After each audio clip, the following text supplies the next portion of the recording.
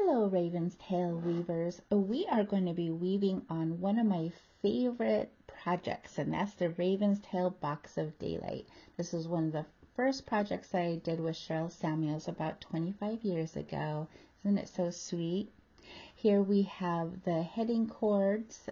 We have two of them, and they cascade from the left to the right, and they become your side cords. We have the lark's knot to the left.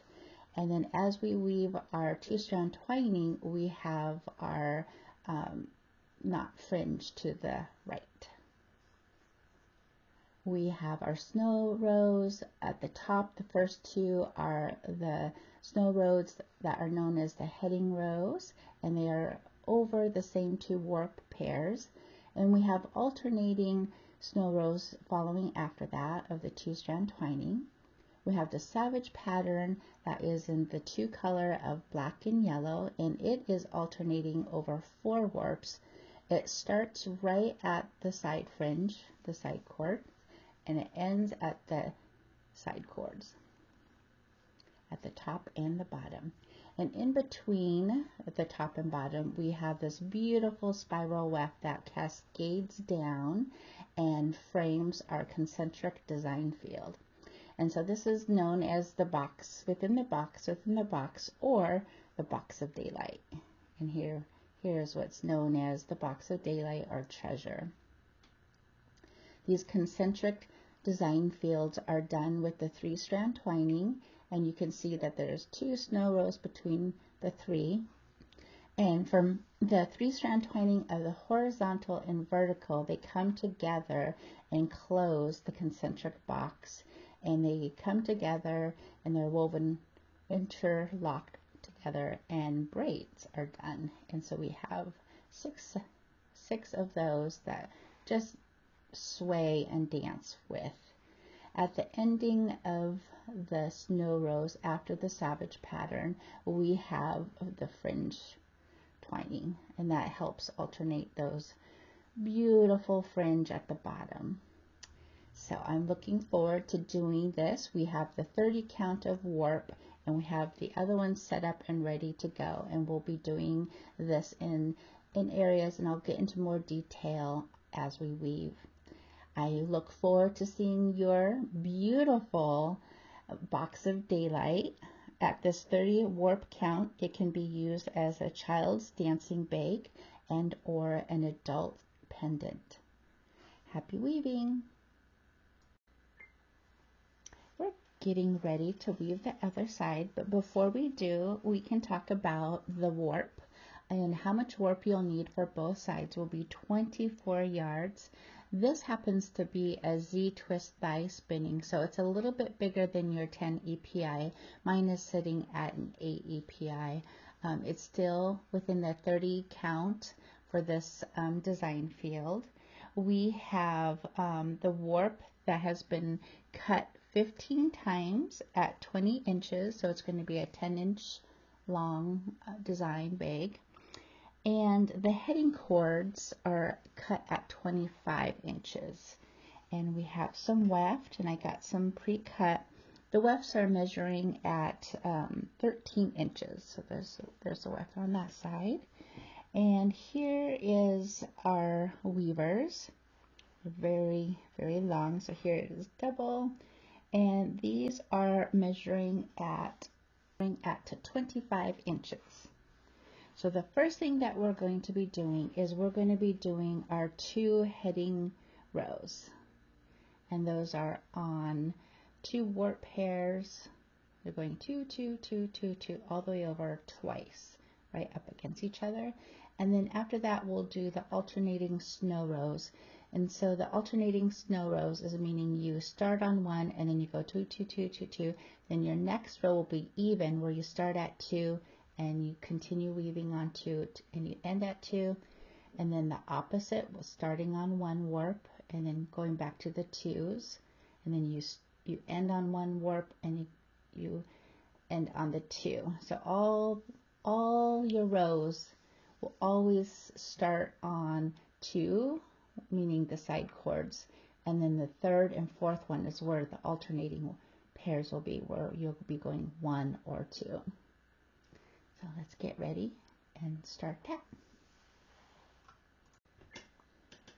So before we begin, I just wanted to show that I put them in groups and made sure that they're all even.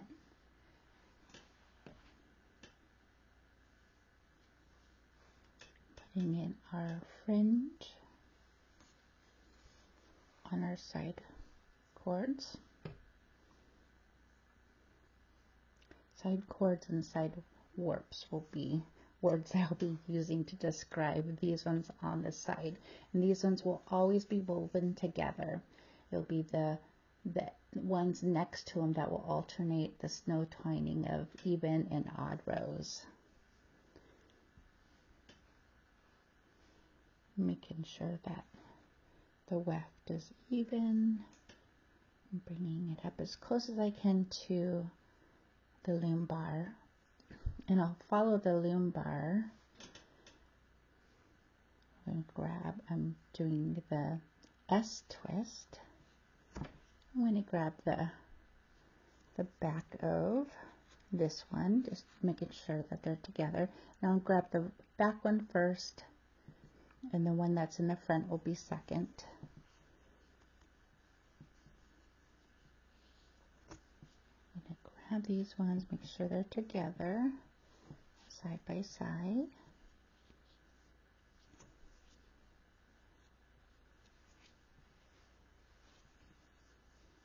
This is a really important row. It sets the tone of your weaving and your warps.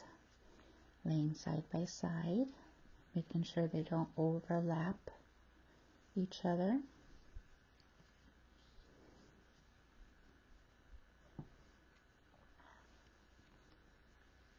So the one in the back comes forward, and the one in the front will be the second of the pair.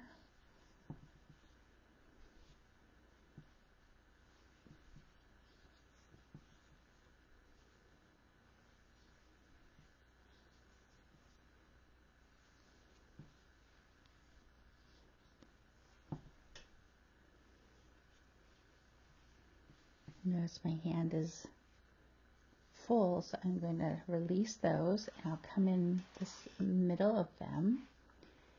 Okay, I'm not bunching them up too much with my hand.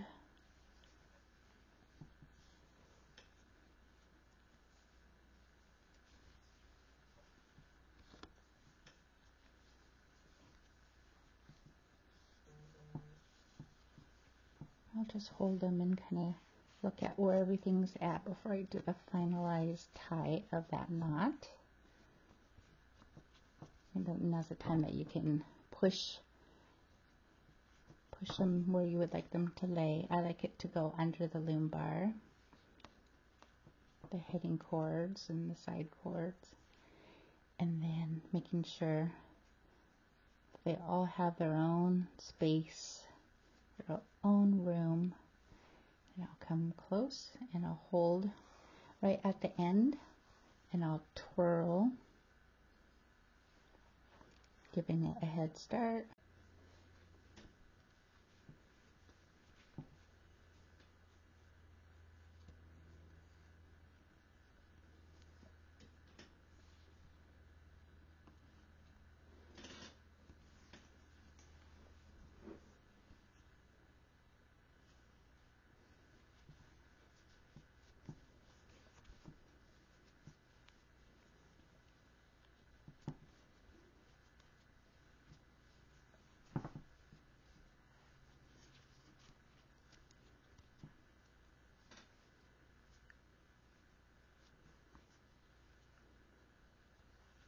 This is where you can make sure your warps have enough room and aren't crowded, not too much space, and evened out. And what I'm trying to do is just make sure that they're parallel to the loom bar.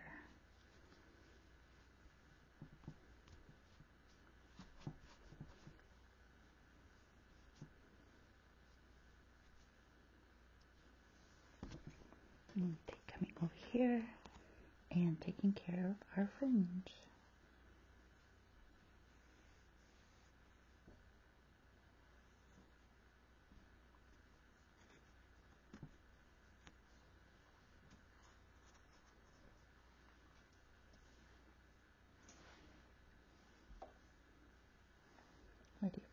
second snow row, putting another fringe in, and oh, actually that will go the next one. These two rows are going to share that fringe because they're really close up.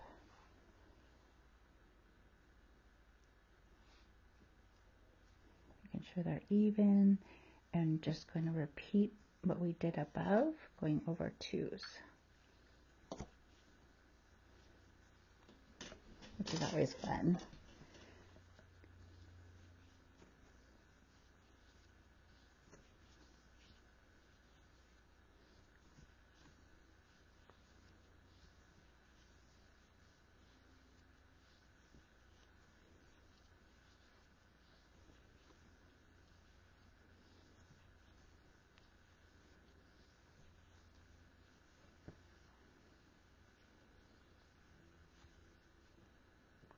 Giving my hand a little bit more room.